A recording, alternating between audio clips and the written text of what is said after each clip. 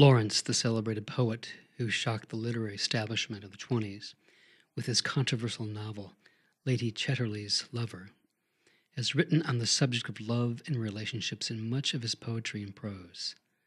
I have been attracted to his ability to evoke the mysteries of love, unlocking some of the forbidden doors in the process.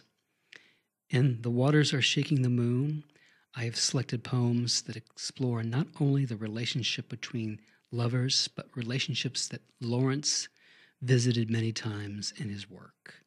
Mother and son, father and son, man and nature, adult and child, man and morality. And though the sun bronzes us,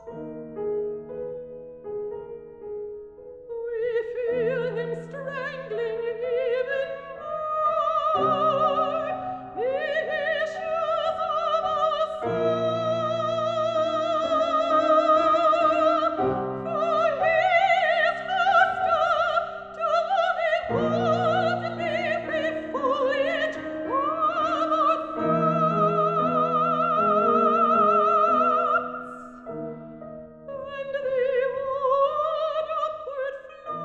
The title comes from an essay that Lawrence wrote called The Poetry of the Present. He wrote that in 1919.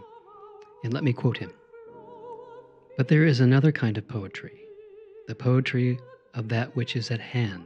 In the immediate present there is no perfection, no consummation, nothing finished. The strands are all flying, quivering, intermingling into the web. The waters are shaking the moon.